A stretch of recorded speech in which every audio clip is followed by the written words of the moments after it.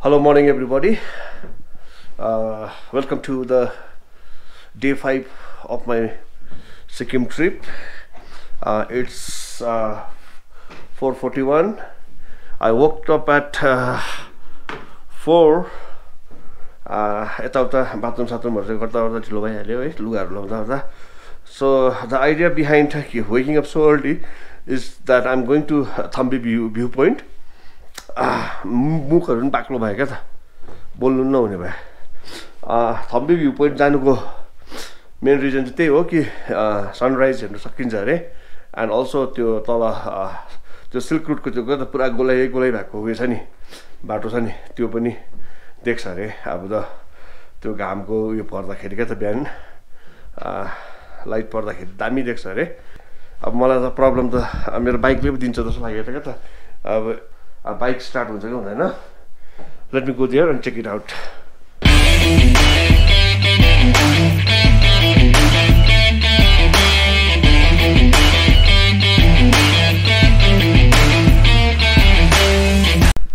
गति हेरिहाल्नु बाइकको.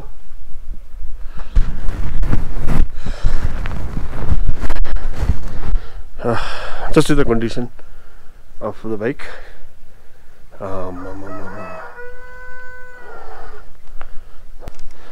टेम्परेचर कति छ हेरौँ त. अन पनि भएन बाइक त.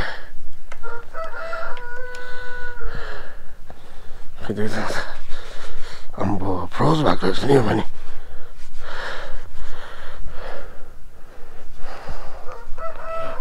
गाडीको टेम्परेचर 2 डिग्री देखाउँदैछ. जस्तै टङ आइस. अब मलाई त नि यो अप्ठ्यारो बाटो छ कि यो होमस्टे आउने. त्यहाँ हिजो मैले बेलुका आउँदाखेरि त्यति बेला पनि बाटोभरि आइस देखेको ब्ल्याक आइस क्या त. अब म 2 बजे 2:30 बजी आउँदाखेरि त त्यो ब्ल्याक आइस बिल्लेको थिएन भनेपछि त अहिलेको कन्डिसन चाहिँ कस्तो होला. हे भगवान् हिमालयन काइन्डली स्टार्ट चाहिँ भइदेऊ है.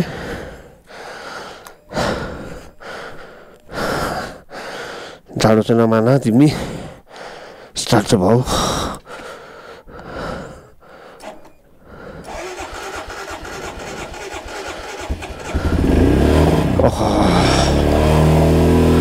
स्टार्ट भयो नि.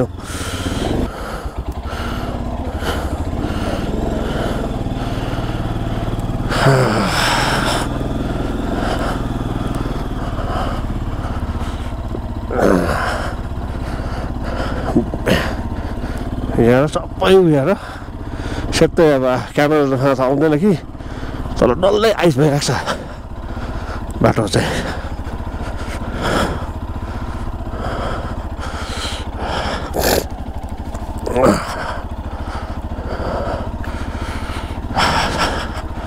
यहाँ खोला छ हो सानो नाला छ.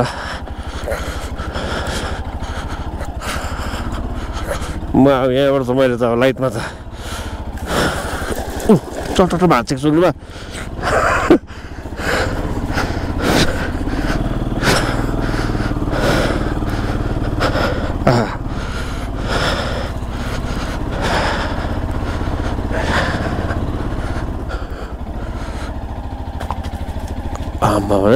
आवाज आउँदैछ क्या त पानीमा पर्दाखेरि चाहिँ टक टक गरेर त्यो आइस ब्रेक भएको क्या त. यहाँ चाहिँ अलिकति पाइपमा चाहिँ नलैजाउँ. पाइपमा चाहिँ चिप्लिन्छ क्या त फेरि. यहाँसम्म ठिकै छ कि त्यो यहाँ तल देखेको थियो मैले बाटो पनि अप्ठ्यारो हो. त्यहाँदेखि उयो पनि जम्मेको क्या त. अच्छा के साह्रो लागेन. ल अब एकैचोटि तल थम्बीमा गएर भेटौँ है. यहाँ त अब त्यति साह्रो इम्पोर्टेन्ट केही छैन. देख्यो झन्डै चिप्लिने हौ. अलिक जोगेर हिँड्नु पर्दो रहेछ नि हौ. साह्रो टेन्स भएन त हौ लु ठिकै छ झन्डै लडे पनि हो त्यो आइसमा लागेर उयोहरू बाटोमा देख्यो लाइट परेको परेन यसरी जम्मिन्छ क्या ठिकै छ तल भेटौँ अब थम्बीमा है म क्यामेरा अफ गर्ने नबोल्ने अलिकति बाटो यहाँ अप्ठ्यारो छ क्या अलिक कन्सन्ट्रेट गर्नुपर्छ मैले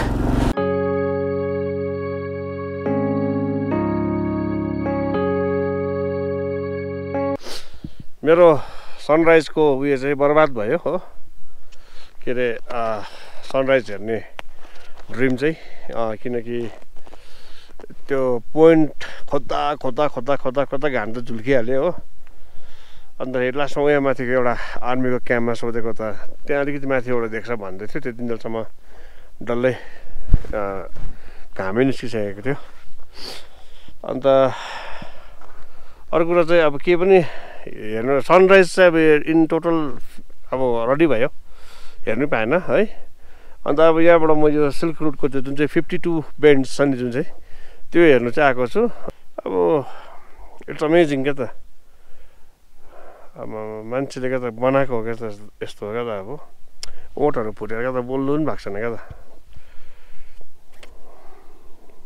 so look at the view I'll just turn around the camera.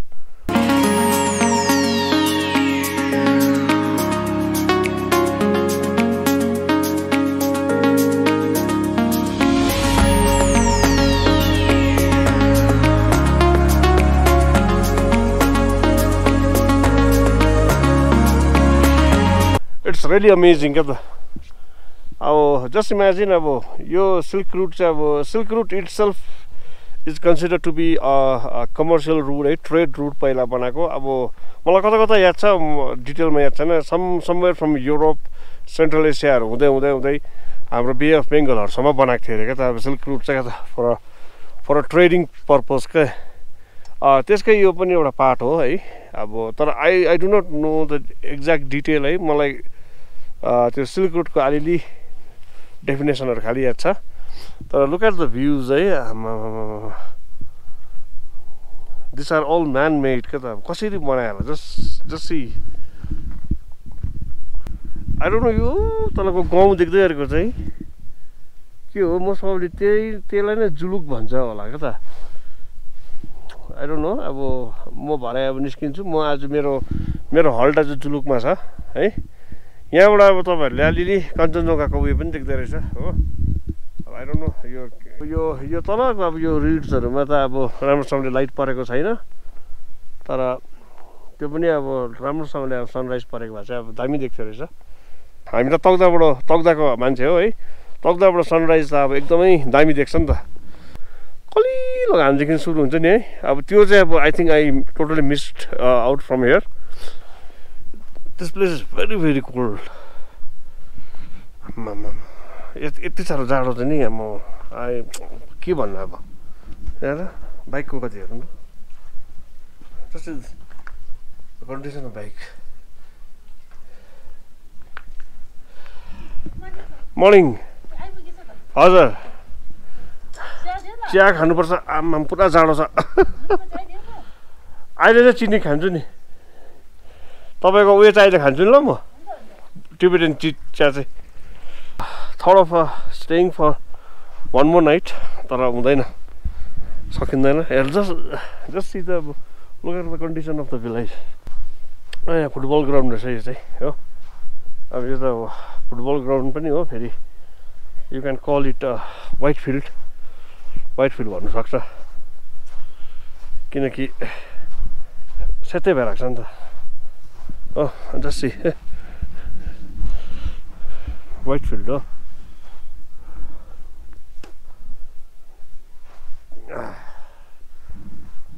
यो माथि हेर्नु सबै सेतो यति साह्रो जाडो भयो क्या मलाई इट वाज राउन्ड अबाउट यो झन्डै थियो होला तपाईँको राति त तपाईँको झन्डै -6-7 डिग्रीहरू त थियो होला किनकि मैले भन्दै थिएँ नि मलाई त्यो त्यति ब्ल्याङ्केट र सिरकले तातो भइरहेको छ भनेर तर राति उठेर मैले थप्नु पर्यो क्या त मेरो स्लिपिङ ब्याग खोल्नु पर्यो यो टोटली वाइट फिल्ड अब क्या त सेतै सेतै सेतै छ म बोल्दैछु कि अब a guy standing there is looking at me क्या त सोच्दैछ उसले क्या त यो के गरेको भनेर क्या त ओनरले चिया बनाउँदैछ मजाको चिया खाइन्छ अन्त मैले उसलाई हिजो नै भनेको छु कि त्यो एउटा टिबेटनहरूले शेर्पाहरूले खान्छन् फाले भन्छन् क्या त रोटी हो मोटो मोटो हुन्छ क्या त बुक बुक परेको एउटा खायो भने ड्यामडुम भइहाल्छ अन्तखेरि I asked her to make only one फाले for the breakfast अनि अर्को चाहिँ अन्त टिबेटन चिया क्या त त्यो नुनको हुन्छ नि याकको घिउ हालेर बनाएको हुन्छ नि क्या त त्यो घोलेर बनाएको हुन्छ अब खासमा त्यसको प्रोसेस त डरलाग्दो छ नि अब त्यो उयसमा त्यो ढुङ्ग्रोमा यसरी हालेर यसरी घुमाएर बनाउनुपर्छ क्या तर अब म चाहिँ अब यहाँ चाहिँ त्यस्तो हुँदैन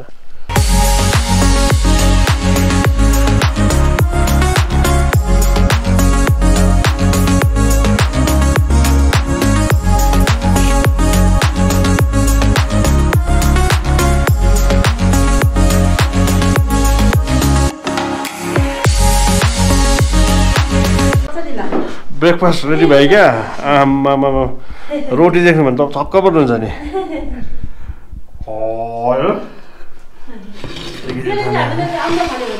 हजुर अम्दो फाले अझै मोटो बनाउँछ ल यो भन्दा पनि अहिले चाहिँ ताक्दा नै होइन मलाई पनि मसिनो नै गरे कि त्यो चाहिँ पुरा मोटो राखेर ढिलो पकाउनु पर्छ ल यो चाहिँ अलिक छिटो भयो कि यहाँ सानो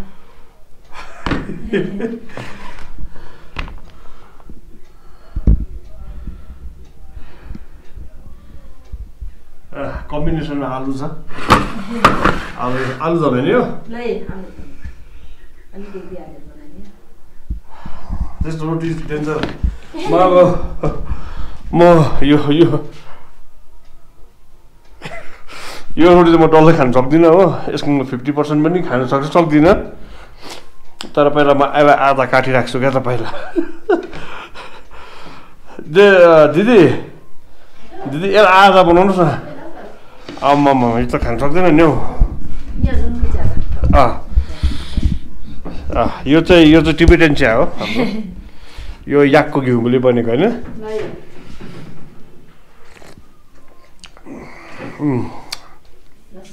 दामी आमा खानु हुँदैन नि यति नै यति भए काफी हुन्छ मलाई आमा यो जस्तै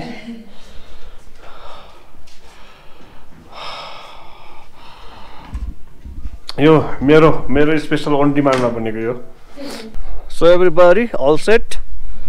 Now I'm getting away from Gnathang Valley. The bike is all ready.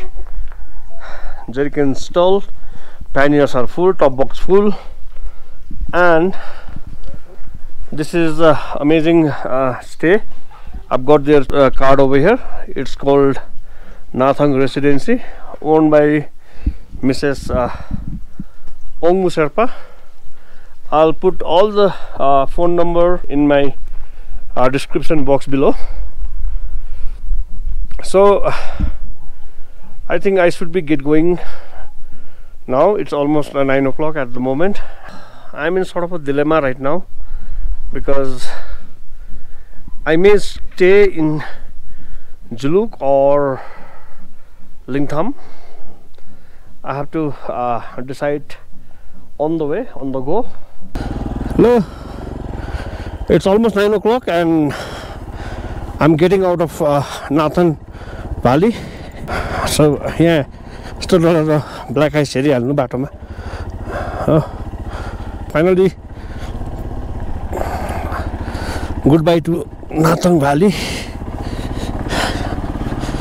Now I'll be using that silk route, the 52 bends.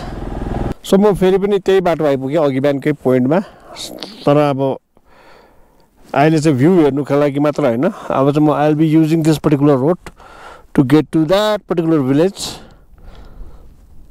That is Zuluk. More 15 kilometers to go. Gam utapati छ. The entire scenic view of the 52 bends is against the light. Therefore, त्यति राम्रो आउँदैन यो टाइममा. So I'll be using it. अब जाँदाखेरि त अब यस्तो हुन्छ क्या, चलाउँदाखेरि चाहिँ अब you will not feel it हैन.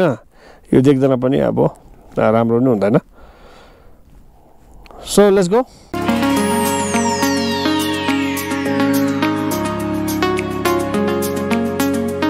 लो अब यो 52 bends it's almost over है.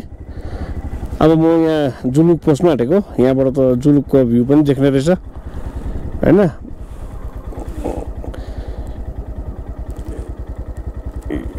यही गाउँ हो जुलुक. खोइ त्यति साह्रो घुम्ने लायकको त मैले केही देखेन. त्यो त स्ट्यान्ड हो कि हेर्नु सोधौँला त्यहाँ गएर के छ कि है. सो म जुलुक पसेँ अब है. म यसो हेर्दा त Zuluk is plain and simple सानो गाउँ छ है. तर यहाँनिर केही त्यस्तो खासै त मैले देखेन है. बस्नु पर्ने टाइपको जग्गा त छैन.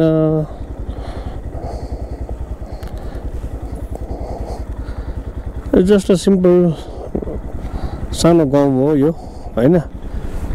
यसमा बसेर के फाइदा. I think I should now rethink my stay. यहाँ बस्नु मलाई केही फाइदा लागेन क्या त. अन्त सकिहाल्यो अन्त जुलुक अन्त फिनिस्ड. It's over. यहाँ माथि चाहिँ पुरा आर्मीको उयो रहेछ, क्याम्पहरू रहेछ हो. त्यति नै रहेछ त अन्त सक्यो त अन्त.